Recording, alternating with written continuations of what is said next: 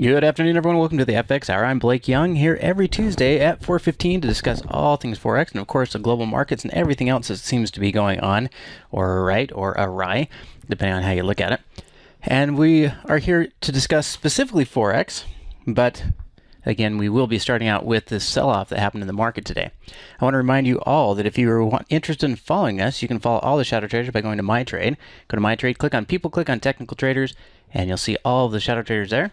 And you can follow each one of us. Each one of those will tell you, give you instructions on how to follow us through Twitter, either with a Twitter handle or with a cell phone. You don't even have to have a Twitter account to do that. This is also recorded and will be posted to ShadowTrader.net.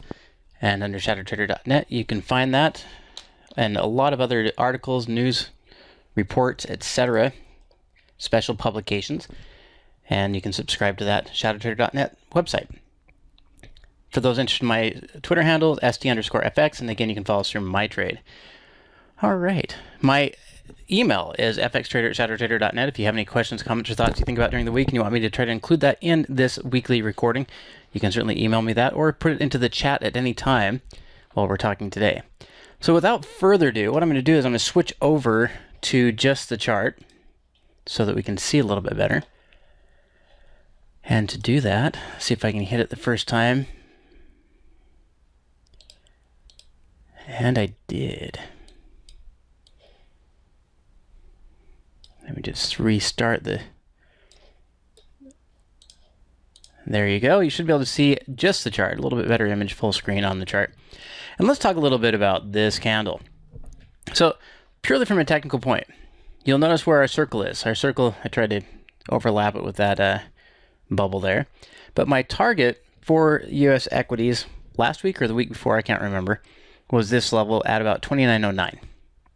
And when we were up here last week, might have seemed a little bit off. We were holding at support, and as you can see today, we did close down. If you look at our volume, I've got our volume built in a way, I'll stretch it out so you can see, that I have an average, a 20-day average, and a 50% higher than normal average to show us whether we have high volume, low volume, etc. Well, today is a little bit higher than normal volume on a good sell-off, and I would argue this is a lower high. Now, it's still in a long-term consolidation, so I am still watching for it to come down and test and prove whether this is support or not. This is the shorter-term support consolidation, and this is a longer-term channel. And so I am looking for U.S. equities to drift lower, probably come down, not continue super fast, but probably have another down day, an up day, a down day, and reach down into this area by 10.7 to 10.9. So in those 3 days. Hello. So those are the targets that I'm looking for in the next week. Let's just call it the next week from today. Okay. So again, I don't think it's going to be in one massive drop, but if we have one massive day bigger than today, where today was down, 1.5%-ish at one point, if we have another 1.5% day and drop below this, then I'm going to treat this as resistance and a new lower high, and then we're looking at continuation back into this key area that we've talked about I don't know how many times, and we can extend that over. Oops, maybe. Into this area, where it's our long-term reversal area. So there's a lot of supply in here. There's a lot of behavior that kicks in at this level, between right around 2,800. But I'm looking for that 2,900 test. I expect another 38-point drop. Today was a drop of 40. So in essence, I'm expecting this drop again, but probably not in one day. Now, what could cause that? API in 10 minutes. Thanks, Iron. If you see the API numbers come out, certainly copy and paste those API numbers into the chat. That'd be great. But what could cause it? Absolutely nothing. So this is my view. We have a losing situation when it comes to the trade balance. I don't know if you saw the report when we were talking about the U.S. was awarded an award in this trade battle between Airbus and Boeing. And so now we can apply a whole bunch of tariffs, I think in the tunes of billions, against Airbus. Well, it's going to take them at least into first, maybe second quarter of 2020 to be able to apply the same tariffs back on the U.S. And so now we create a new, what would you call it? Cross-border trade battle. I don't know what to call it. But another country is now involved in this trade war, the tariff war, the fight in growth. Now, as we're watching the move today, ISM manufacturing was also reported. And if we look at ISM manufacturing, that came out at 6 a.m. I'm going to drop into the intraday. 8 a.m. my time. So right there, we have this, except I'm getting my times backwards. Yeah, 8 a.m., 10 a.m. Eastern, 8 a.m. my time. ISM, Institute of Supply Management Manufacturing PMI. Now, manufacturing PMI came in at 47.8. This is the second month in a row that has crossed negative. And we looked at Chicago PMI, and I made a comment in yesterday's commentary that Chicago's PMI was also negative, and it's been negative 2 out of the last 4 months. The other times that PMI, Purchasing Managers Index, has been below 50, and I'm calling that negative, but below 50 in contraction, in a contraction instead of expansion state. If we look back historically, you'll see that that was in 2015-16, where we did have a market correction. A lot of people ignored it, but we did. The last time we had 2 months in a row before that, we have to go all the way back to, guess when? 2008. And so the PMI numbers, the Purchasing Managers Index numbers, and again, we could go back even further, but the Purchasing Managers Index numbers are taking a really close look at what they are buying in preparation to fulfill on the demands of the public or commercial. It's simply the earliest view. So when we know that we look into manufacturing, we know that we look at factory orders, we look at all those things, but how do we know that factory orders are being prepared for? The orders get placed, but when the purchasing manager has to buy more raw goods, more inventory, more things to build and make and sell so they can sell their stuff, and that's gone below the 50, it's gone into contraction area every single time. This has been as good, if not better, indication of a massive correction, massive sell-off in at least the last 20 years. Because the only times, I mean, and I would encourage you to go look at this, the only times that we have had, here's this again, the announcement, below 50, that 1 hour, that really in that few minutes, that's where we had the bulk of today's drop. 28 out of 40 points, right there. 2/3, 3/4, almost. So 75% of today's move happened on the PMI announcement. That PMI, one of the earliest indications of an economic slowdown. And so again, this is the second month in a row for PMI. It's the second out of 4 months, 2 out of 4 months for Chicago PMI. And again, looking back historically, it happened in 2015-16, it happened in 2008, it happened in 2001, and it did happen in 2003. But other than that, there really isn't a time where it went below that 50 mark. And so causation, correlation, what does that mean? Looking back historically again, let's give ourselves a little bit more time. And I need to go into the right thing. I'm clicking on the wrong spot. Going back 20 years. Let's look at the monthly. Since we are talking about monthly reports, let's see. We went negative, or we went into contraction instead of growth in September of 2000 and October of 2000. So here is September of 2000, October of 2000. Predictive any? Oh, well, that's kind of interesting. And we see the drop go from, again, this is one of the earliest indicators in the economy. And that drop was followed by a 41% correction. Now in 2003 and 2004, we had a drop in 2002. In October, November of 2002. I had to look at my right ones. And you can see here, we went positive and then went right back negative in October of 2002 and November 2002. Now that was just a tiny little drop right through here, but it still continued lower. It's kind of the end of that reversal. If we go forward and say, when did we first have 2 months in a row on ISM? We had it March of 2008 and April of 2008. So scrolling forward, March of 2008, April of 2008. Here is February, March, April. Now we did have 1 month that was small bullish. And by the way, that was March, April, May, June. All were negative. We crossed positive 1 month and then fell.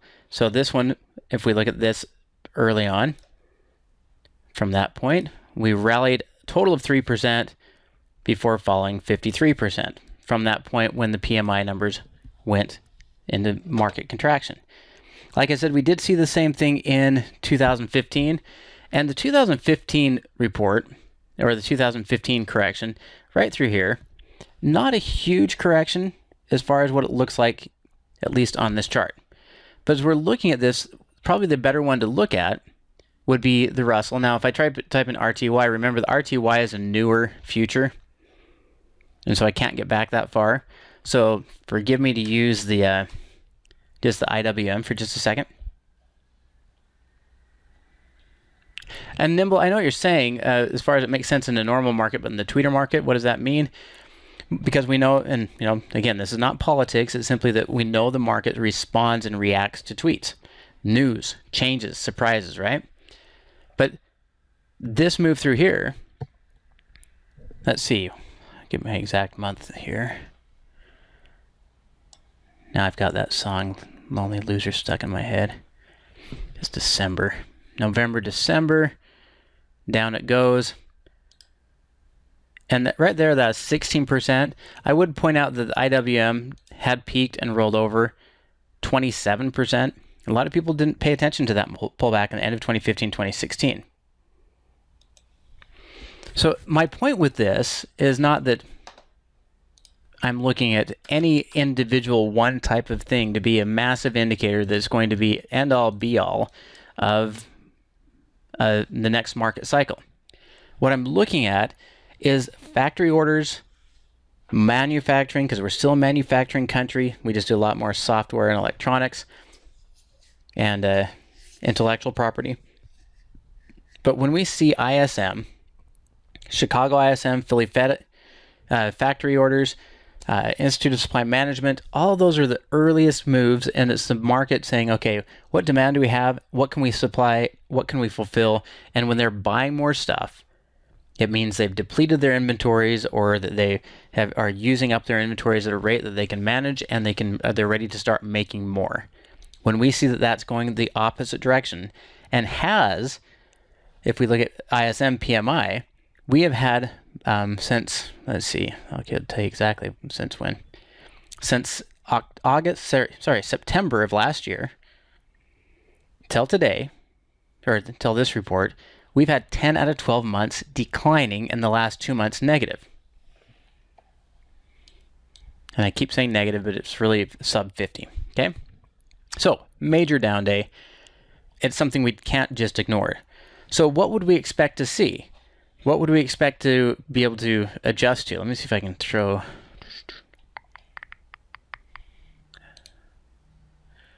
Let's see. Let me see if I can show you one of my favorite tools. And this will feed us back into the Euro US dollar and the dollar. And I need to see 3 months daily. And what I'm going to do is I'm going to show you this chart. All it is comparing the top sectors to each other. And I like to look at a 3-month time period. I think I have to switch charts I'm comparing, and then we'll go to the oil prices.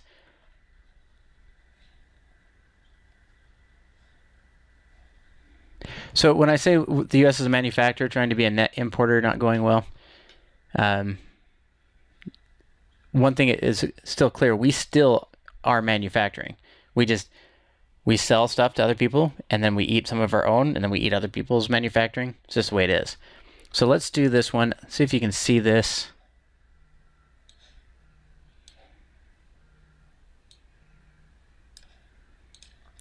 All right. So this, you should be able to see the chart here. This right through here is just the last 3 months.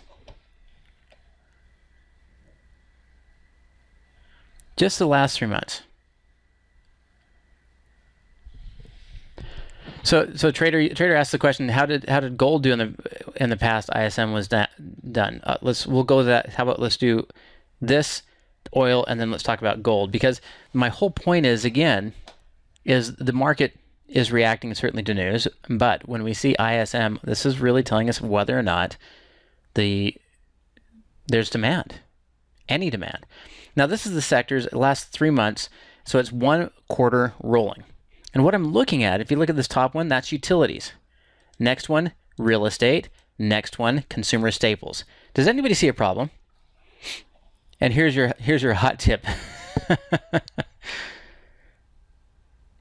Where are the investors investing? Because as of today, technology is flat for the last quarter, 0.63% up. The S&P is officially negative, and all the other sectors. The only 3 sectors that are positive are utilities, real estate, and consumer staples. These are defensive sectors. These are the number 1, 2, and 3 defensive sectors. Healthcare sometimes comes along in that mix too. But these are the 3 defensive sectors when people are looking for a return on investment. And they've made 8.59%. Utilities have made 8.59%.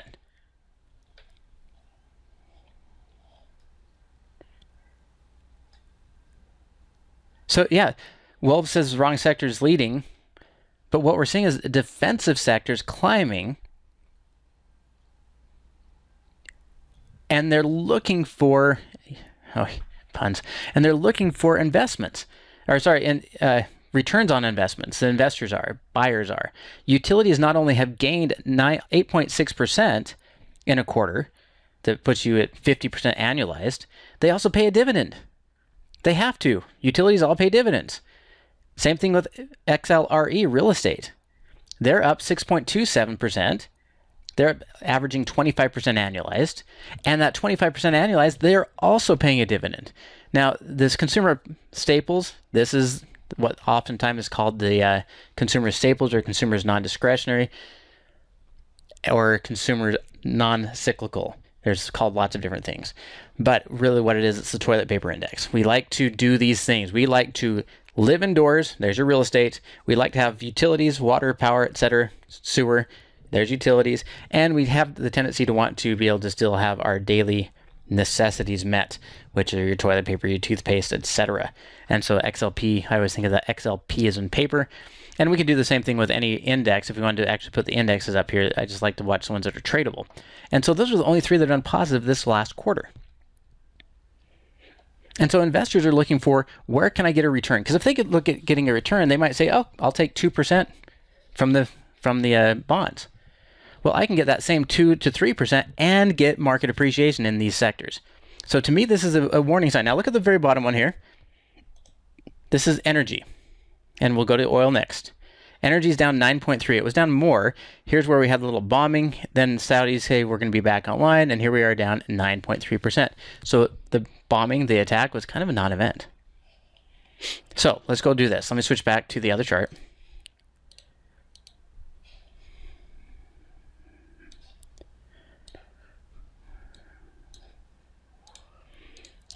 And let's talk about oil. And then we'll come back to some of those others. Love it. Way to throw those in there. Those are some of the stocks you'd find in the sector. I'll show you how else to do it here in just a second. But let's start with crude. And if we're doing crude, I'm going to drop this down. First off, point out, where are we at? We're really respecting the monkey bars this month. You can see it hit support, hit support, hit support, hit support. Now it did cross through, but it never really closed below this 120, which means it hasn't got bearish yet. New bearish. It's bearish as soon as we exited above 20 post-bombing. This day, from 917, theoretically, should have been bearish. And now we're at the take profit area and created a spinning top or a doji, whatever. I'm not sure what I'd call this one. It could be a hammer with a very long handle. But at this point, I'm looking for confirmation, either bullish bounce off of support or bearish continuation. If we look at the API numbers, did someone give me API numbers? Yeah, when I switch charts, audio drops for just a second.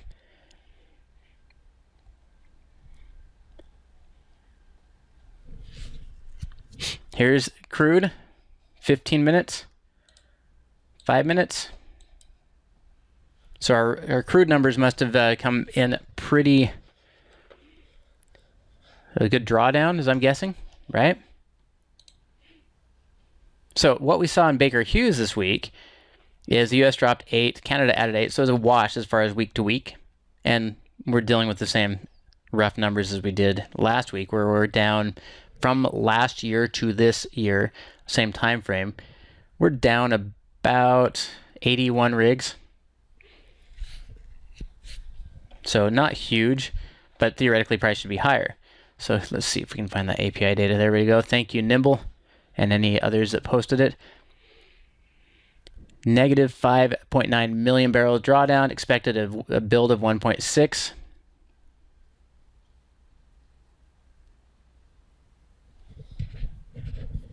Yeah, so there we go. Thanks, Nimble.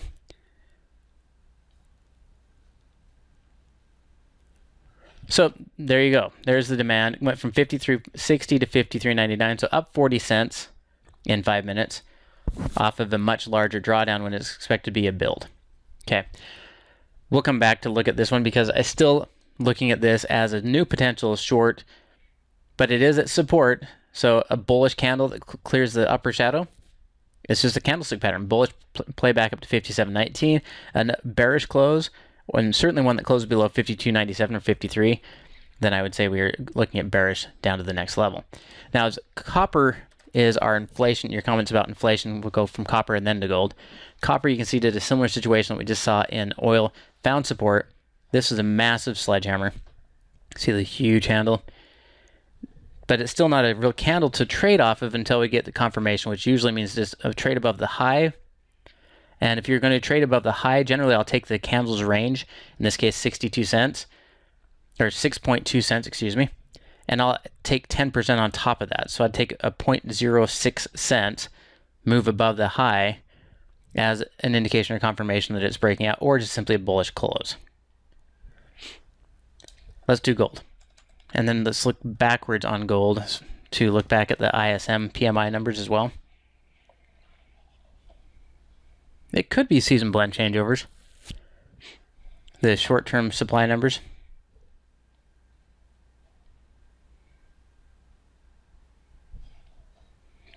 I don't know though. Someone that might know. I don't know when that happened. I know it's soon. I know we were freezing, literally freezing last night. All right. Quick analysis on this. Gold prices have rolled over. Gold prices have made lower highs and now lower lows as of yesterday. Today is a bounce back up, retest of a previous trend line, or horizontal support or resistance, and we stopped there. So this to me looks like a new downtrend. Lower highs, lower lows. Historically, the question was, what did this look like in the past? I don't know if we can get our futures to go back that far, 20 years. Let's take a look though. Sure enough, we can. So going back to 2000, when PMI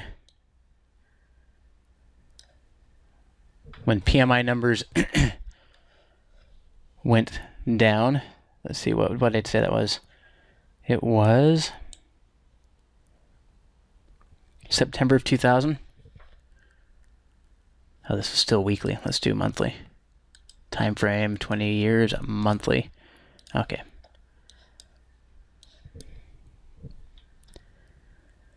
September of 2000 and then October of 2000, just to see, you know, still sliding. Lower, a little bit lower. I think it was September. I'm just double checking because I said what it was because I was looking at the chart, but now that I'm not looking at the chart, I've got to go back. And I keep saying negative, but I mean sub 50 contraction. So yeah, September of 2000, October of 2000, and then the next time it was that we looked at was, first warning was January of 2008, but March of 2008 is when we went twice negative. So this one did drop, and we dropped, get my trend line, we dropped down about 4.5%, 4.8% in 4 months. Looking forward to 2008.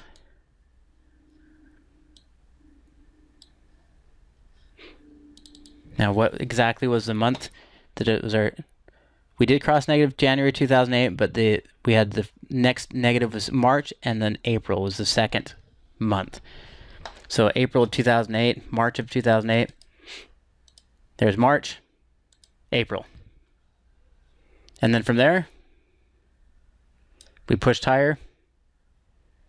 So gold was a hedge on that one. So I'm not seeing the same correlation, right? So there's March, April. We did drop to, we did drop 21.8% in 7 months. And then it turned the corner. So maybe there is still pretty positive correlation. 21% drops pretty good. And then we talked about that time frame in 2015 that no one pays attention to as a market correction. But that was December, January of 2015 and 16. Let's do that one really quick. And then we'll do the Euro US dollar. 2015, 2016. So there's negative, not any correlation here. You see that was actually the bottom of gold prices. So non-correlation on that one. And then not a lot of correlation right now either. So I don't know. I don't know if I'd really look at the same correlation on gold. It doesn't look like it's about 50-50, right? 50-50 the time it would go up, go down. It doesn't really matter. And remember, gold is not an indication of growth. Gold primarily is an inflation hedge. That's what it's treated like. And so when I'm looking at these things, gold, you understand that there's a cost of carry with gold. It actually costs you money to buy and hold gold. It costs you the interest rate. It's really what it is, the going interest rate. So gold costs you about 2% a year right now to hold it.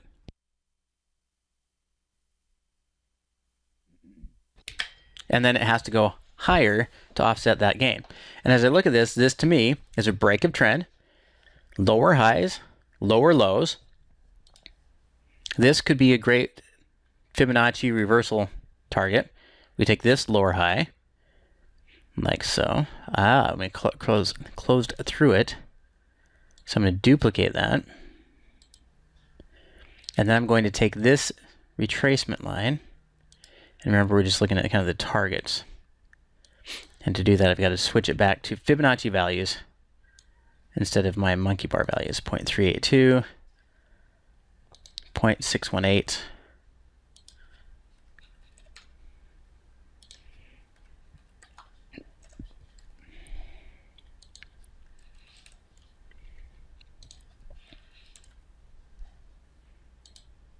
There we go. So if gold stays below this lower high, then 1458 a little bit later on. If all these countries start, to do easing, including the U.S., Europe, etc., then gold's probably going to find a foothold. And then if it breaks through this trend line, we're back into bullish territory.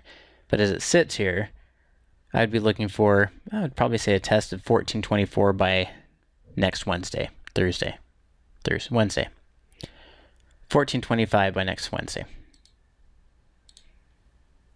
Now, again, this is the inflation hedge. If all things are the same, then you're correct in saying no growth means no inflation and gold falls. But if we see no growth and we see central banks messing things around, then gold can go up even though we don't have growth. Today was a big volume day on copper, but it did recover. So again, tomorrow would be the day that gives us the clue. Let's go look at the Euro US dollar.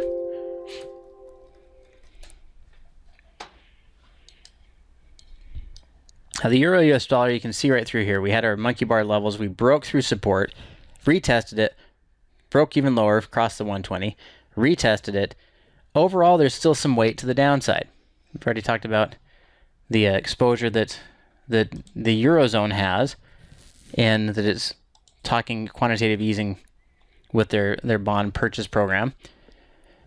So this does have the markings to continue to go lower. Now, we did not hit this target. I left that blue circle there. This one's, we never broke through resistance, so it doesn't matter. So we can get rid of this, and we'd put it somewhere in this area. If it does break this trend line, then we'd look for a recovery up to 111 by the end of October. So we could throw that on. That, of course, that requires a break of this resistance trend line. Now, if it stays below this level, then we're just going to move this one out. Activate drawing, oval. I try not to move these except in this group. And so I'm going to put it where this intersection is at 180, at 108.09. We got really close to our target this morning. And so if we trade above yesterday's high, we'll probably just exit our positions with gain. But if we roll over, especially as we see the come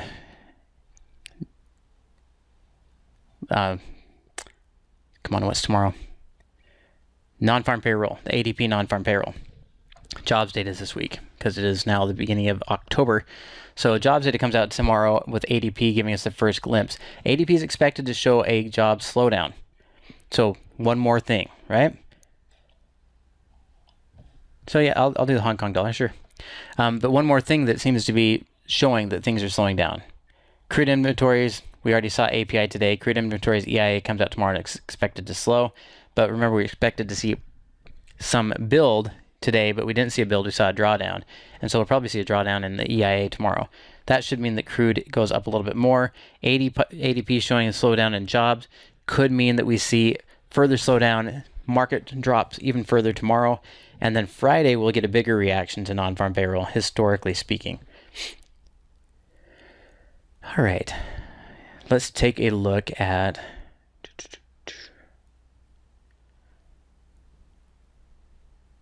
just reading really quickly the chat.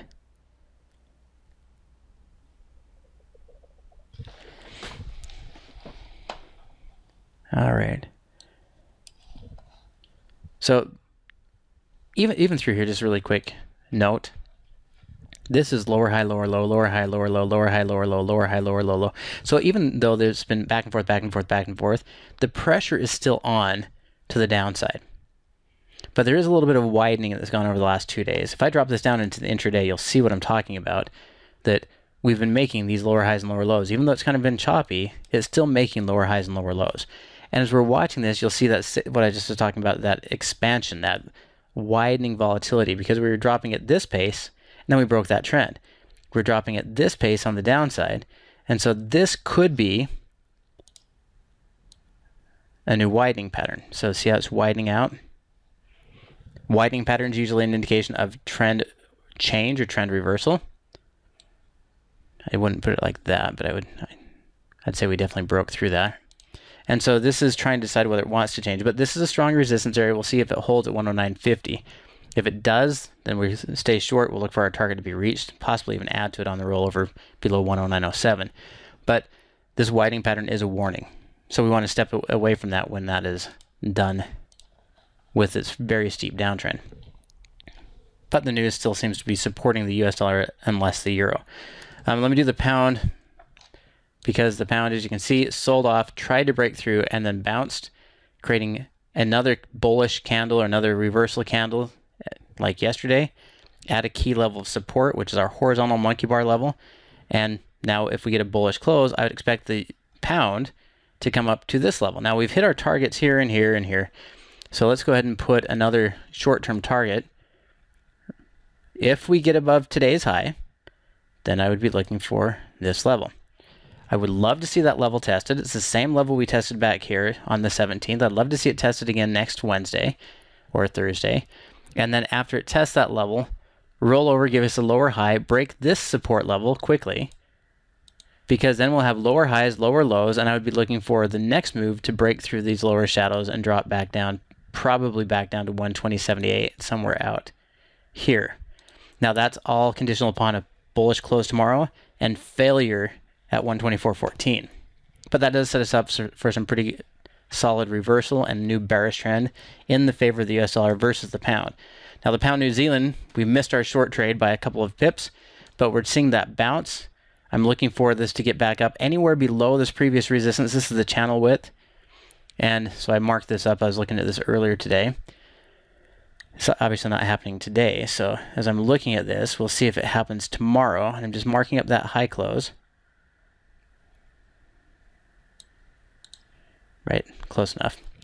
So any rollover through here would be a lower high. We've got a short order in this area about 198. I think we did 198.50, 198.80, somewhere in there. I'll have to double check the position. But we're going to look to sell it on a lower high, then break through support. And then when it breaks through support, we're looking for a drop down to 192.41. Right now, the pound's gaining on the New Zealand, but that was just a recovery on the US dollar. So the New Zealand dollar still is weakening, as you can see right through here. New record lows on the New Zealand US dollar. All right, Hong Kong dollar. The question was, what's happened to the Hong Kong dollar with the protests, with China, the super anniversary of communist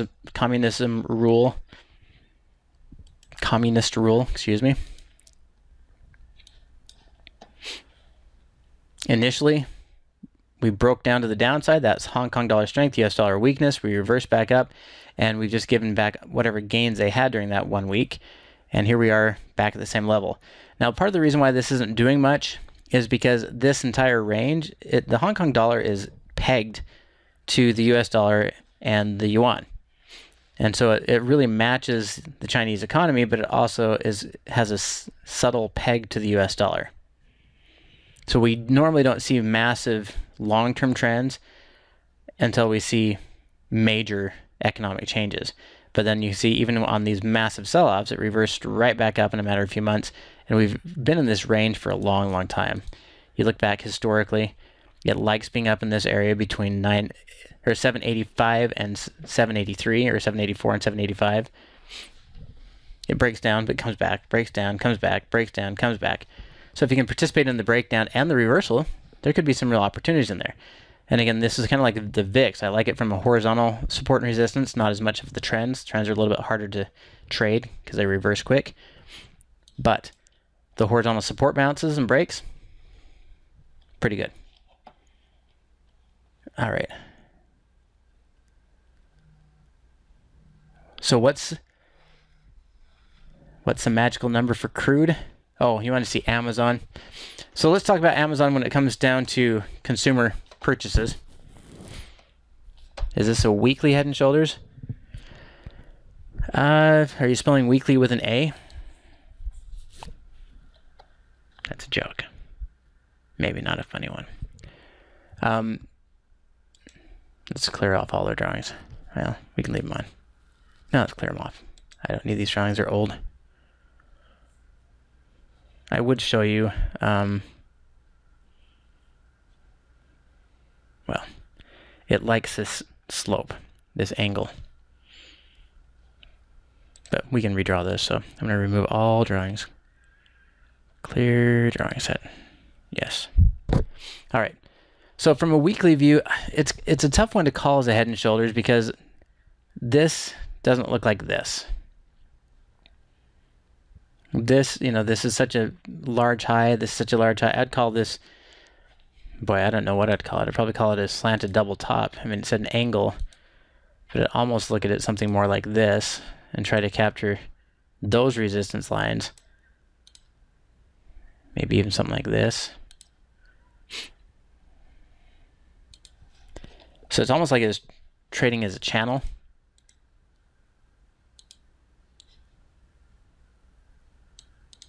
And now that it's broken through the support, I guess it's semantics, right? If you want to call it head and shoulders, great, call it head and shoulders. It's the same target.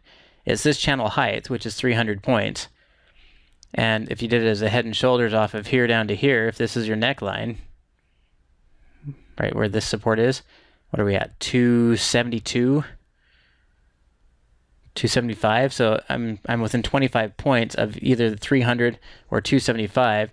And in either instance, whether I call it the head and shoulders or call it a channel, I'd still be watching for it to drop down somewhere between 300 from the breakout here or 275 from the breakout there, and puts us down to 1500 to 1460. So there's a potential in there one way or the other. Whoops, sorry. One way or the other, there's a good potential in there. Now that ties us back one more time to what I've said before. What should you watch? Well, if manufacturers aren't buying stuff, that says they're not preparing to sell stuff. And if they're not preparing to sell stuff, it's because other people aren't buying stuff from them, whether wholesalers or retail. And so in the end, what we're looking at is whether consumer finance and credit card transactions. Remember that Visa, one of their largest things, in fact, let's go quickly to the Analyze tab on the fundamentals of Visa. And if you're to look at Visa's fundamentals, what percentage of their income transactions fees now is 34.6%. International fees are 27%. So transaction fees are a third of their $652 million of net cash. Or their transactions. Sorry, not the net cash. Of their total revenues. So a third of it's transaction fees. So they're doing a lot of point of sale. But the same thing would hold true, right? Whether we're talking about that they have a lot of people carrying balances or people are spending money, whether one way or the other, if they're spending money on the card or spending money using a Visa debit card, Visa still gets paid at point of sale. So as you look at right through here, and hey, by the way, anyone have Kroger's, Teeter Harris, Smith's, Fred Meyer's, any of those near you? Is it nationwide that the battle between Kroger Company and Visa? Does anybody know? I know it's in multiple states where they no longer accept Visa.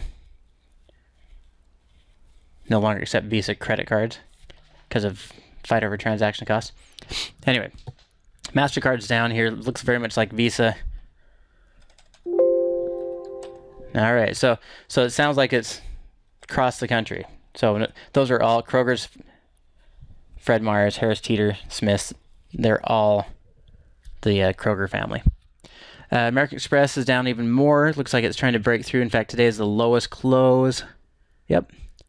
Today's the lowest close for American Express since June. This is lower highs, lower lows. We're breaking out and now showing even more weakness there. So as we're looking at all that, that seems to be certainly weighing down what we'd expect from consumers.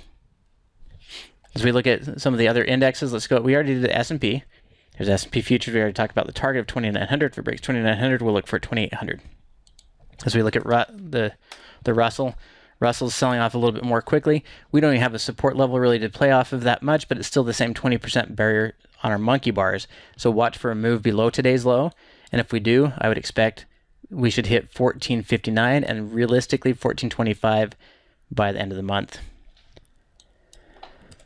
The NASDAQ. Oh, you want natural gas. I thought you were looking at the other indexes. NASDAQ is not selling off as much. Tech is at break even, if you recall, is at 0.6% for the last quarter. So it's not as weak as some of the other sectors. You were looking at natural gas, though, not at oil. Or not at, I thought you typed in NQ because I glanced at it too fast. So natural gas continuing to slide back down lower. I would just watch production numbers. This is a great one to watch on the rig count. More rigs that are open, the more production for natural gas. The more production for natural gas. Remember, it's harder to transport, even compressed. So when the U.S. is manufacturing more oil, I would expect natural gas to fall further. Now, we had a cold snap here that's coming your way, all you East Coasters. So when I say a cold snap, we're about 15 degrees colder than normal for this time of year. Not enough for me to fire up the heater because I've got to get it all vacuumed out. But like I said, we were literally freezing this morning at the first day of October.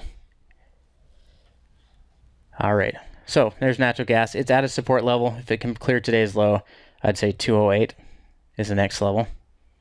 208, 210. All right, we've already covered copper. We've covered gold. We didn't cover silver. Here's silver doing something similar. We broke through support. Notice the lower highs, lower lows, broke through the trend line.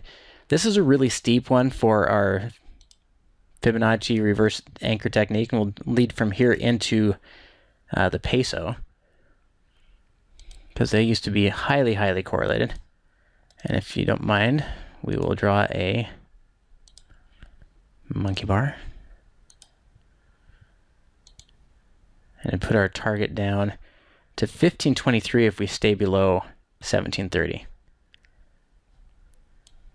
That's a major sell-off.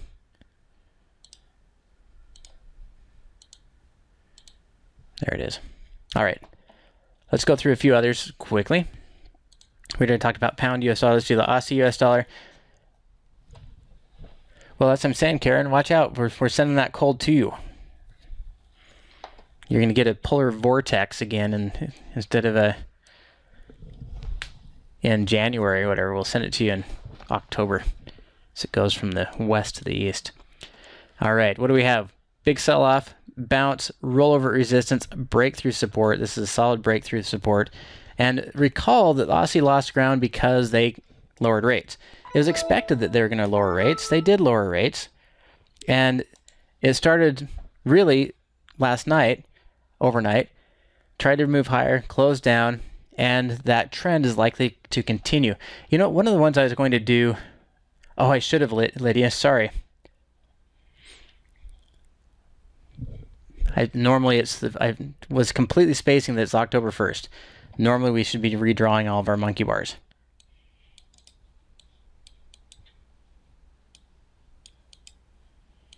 But I forgot. Sorry.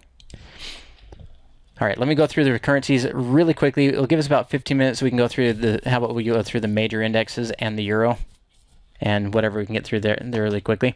So we already talked about the Aussie dollar selling off. That trend is likely to continue. I actually had all prepared to go through some of the historic interest rates and when they're raising them and when they're falling, what it did to the currencies. But we can save that for another day because it is more of a historic explanation. We already showed the New Zealand dollar. New Zealand dollar is attached to the Australian dollar at the hip.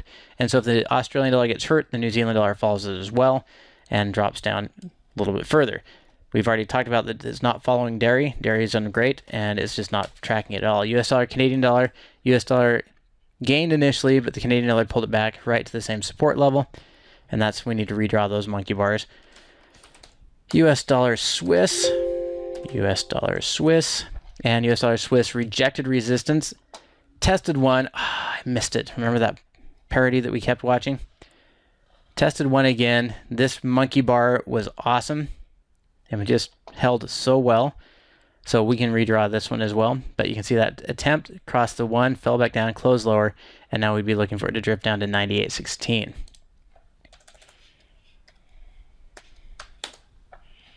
US dollar Japanese yen is set up for lower highs, but not lower lows until we break through the lows. It's played this over and over again. You'll notice, I mean, I don't even really have to draw the lines. You can see roughly where they're at. I mean, this is where that upper resistance area is. This is a lower high, attempt failure, self-confirming reversal or engulfing candle, massive engulfing candle. This is a lower high. In fact, I would look at that and say, I would favor yen positions. I mean, that's that simple. Favor yen positions, not necessarily sell the US dollar, but favor yen positions on many different charts. Taking us to the Aussie yen, which we're still in this short, and we close down at this level. So at this point, we're going to ratchet our stop down right above the highs, and we're still watching for it to drop down to the 71.30 area.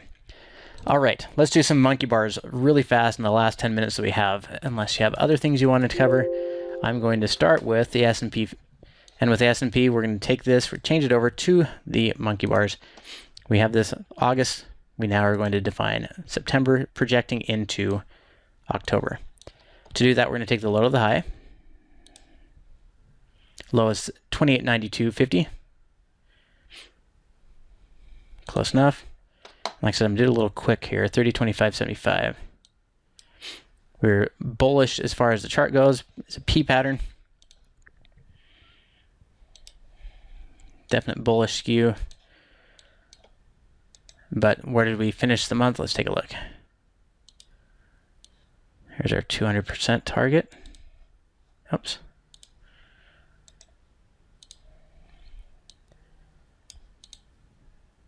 And there we go.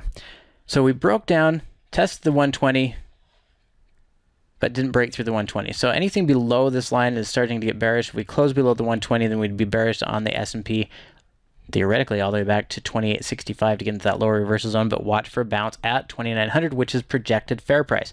Exactly the price we talked about, right? No different. I said 2900, and then if it broke there, I had to look for 2800. So as we look at this a little closer, or 2850, this trend line, we said 2800 down in this area. But right now, look at that, where they all intersect. That's a definite confluence of information right there. So we take a look at the Euro US dollar. Euro US dollar, we switch over to the monkey bars here.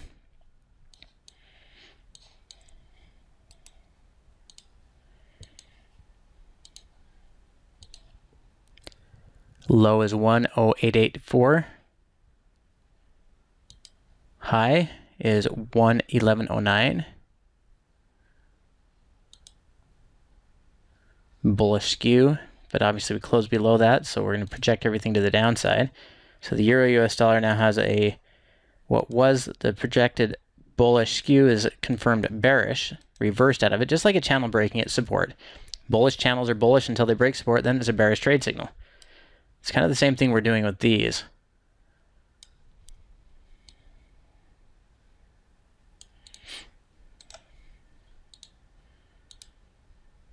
So where did we finish?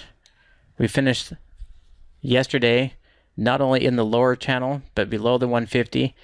We'd stay bearish on this. From anything below 109.95, we'd stay bearish. And now that downside target is maybe 108.34.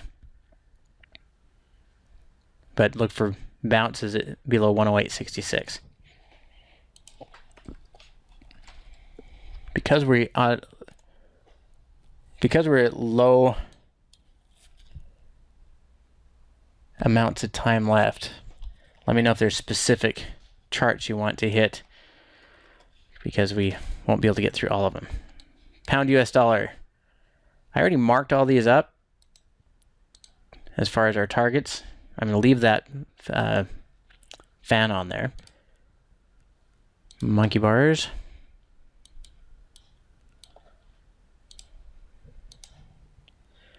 Low 119.58. High 123.38. Nope, just kidding. 125.81. 125.81. There we go. Bullish skew.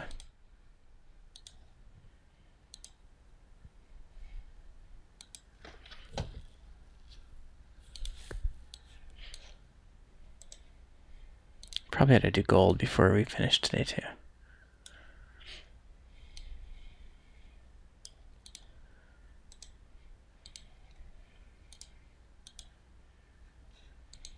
There we go. So now our support level, the bottom of our channel, is right here at 122.73. It's held, it's held, it's held, and this is where we're really starting the month with this as a barrier.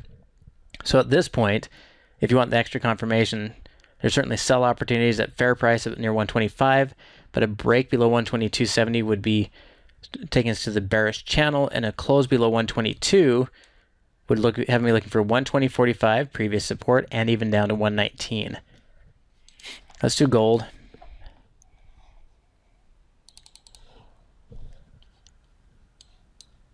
Now this we did as a reversal. Let's do our monkey bars. Just have to help me remember that this was from a lower highs, lower lows.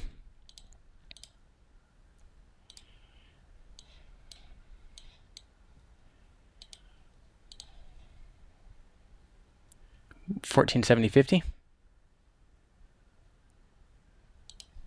Oh, come on.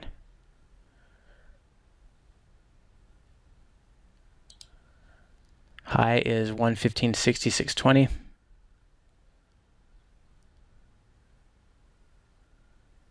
Trying to get it on the close enough. I'm off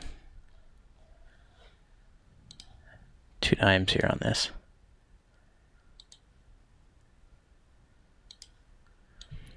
Okay, bearish skew. Bring it down to the 200. There we go. So taking a look at gold prices, we're below this area, which means we stay bearish from 15.18 down to 14.66 and look for a bounce. If it breaks through 14.46, and definitely if it clears 14.32, then we'd still be more bearish down to 14.10, if not down to 13.88. This is our Fibonacci fan and Fibonacci retracements target, but overall we're bearish below 15.18 on the monkey bars. Let's redraw the Aussie yen. Since we have a position on, we probably ought to reevaluate this one. Did I already do this one? I didn't do this one, did I? Nope, I didn't. Okay.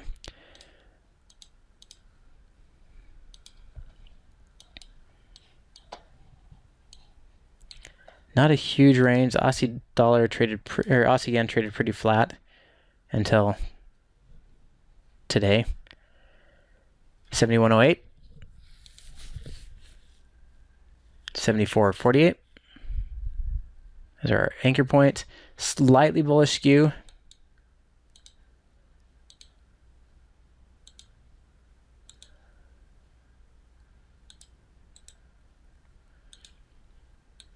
Up to the 74.86-ish. Right there.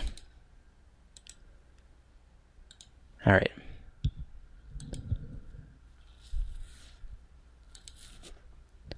So there's the breakthrough 120. This is our target on the channel, but we'd definitely still be bearish down to the 71.08 area to 70.66. In fact, I wouldn't be surprised at all to see it fall back and then do this kind of thing. Test support, come back down, and then test support again by the end of October. Gold, head and shoulders, 14.15 target. And again, this is where I'd say, I don't know if I'd call it head and shoulders. Oh no, this one's a little better. Amazon wasn't quite the head and shoulders I'd call it. This one, when they're sloping down like this, if you go here for the neckline, well, that was horizontal. It never really established the neckline. So if then you slope it downward, then it's not, this is sloping down and the shoulders are sloping up. Do you see that? So it's a little bit harder to read as a head and shoulders. Not that anything is really ever perfectly textbook. I'd say it's a bearish wedge that broke out to the downside and then retraced. A little bit harder to read. At least the way I'd see it. Apple's right as a resistance. We've done this a few times.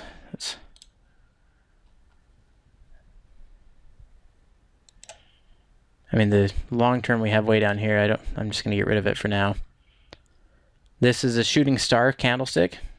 Needs confirmation, but a bearish candle tomorrow would be confirmation, and we're saying resistance is there and we're looking for a drop.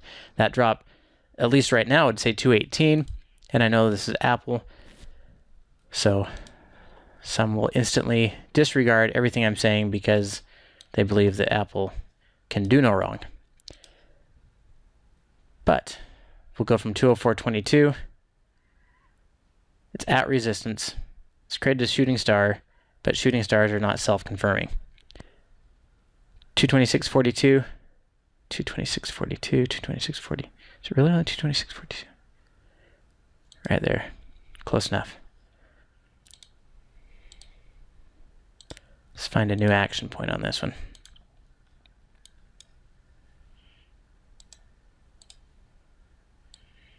Oops.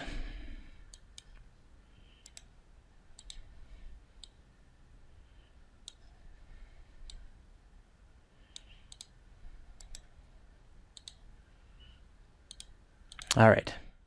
Just for you, because I like you, you're a lovely person.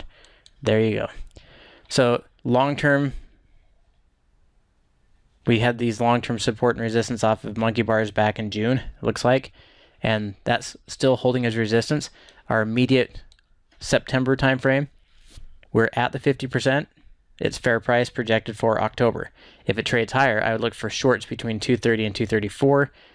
But realistically, I wouldn't get too bearish until it closed below 211. If it closed below 211, then I'd look for 200. So I don't know if I'd get that as bearish on it. Could. I mean, 211 is a solid drop, but 200 is 10%. So, but right now it's still bullish, still in the upper channel at fair price, and a non-confirmed bearish candle. So until it does something more than that, I wouldn't worry too much about it. All right, let's do. We did Aussie, we did pound. On this one, like I said, we already told you that we're looking for a short up in this area. I didn't do the monkey bars on this one. Let's go to do the monkey bars really quickly. This is a dual auction or double distribution, whatever you want to call that one. And we're going to go from the low from 189.92. I've heard them referred to as both there, 189.92.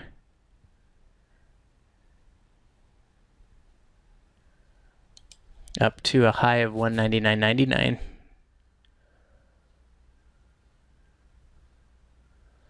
Good enough. So we could try to draw two distributions and figure out where we're going to be. This pair really likes to move when it does move, so I would just take into consideration that this distribution was there. It's not perfectly distributed either side. It's pretty evenly distributed on this downside. This pair loves to move when it moves.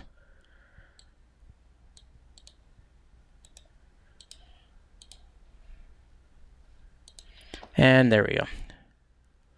So our monkey bars here tell us that we're in the oversold area in the upper channel.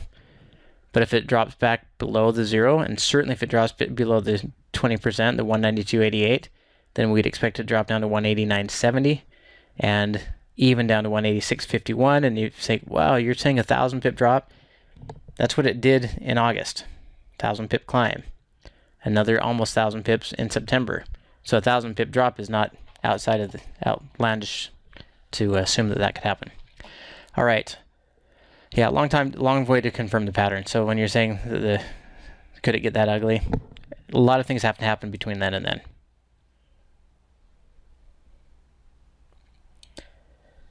Fall, the time of apples, right? Apples fall off the tree. Okay, well, we are over time. So we did cover all of our major currency pairs. We covered gold, we covered copper, silver, we covered it. Few of your favorite stocks. We talked about indexes, or sectors, excuse me, sectors, in fact, that were all defensive sectors, at least the sectors that pay dividends. And so that's a little bit of warning. We talked about ISM, Chicago PMI, factory orders, all going into market contraction, and we're seeing that consumer finance and purchases are slowing down as well. And that's a little bit of concern, especially as we go into the fall and start watching for retail sales to pick up. So we'll continue to watch this. We'll finish out the other monkey bars that we didn't get to today next time. Otherwise, have a great week, everybody. Have a successful trading week. We'll look forward to talking to you next week, same time, same place. Don't forget, you can follow all the Shadow Traders by going to shadowtrader.net. This is recorded, will be posted to YouTube, and I'll send you a tweet if you're following my Twitter account so that you know that it's available to you. And other than that, everybody have a great week, and again, sweet dreams.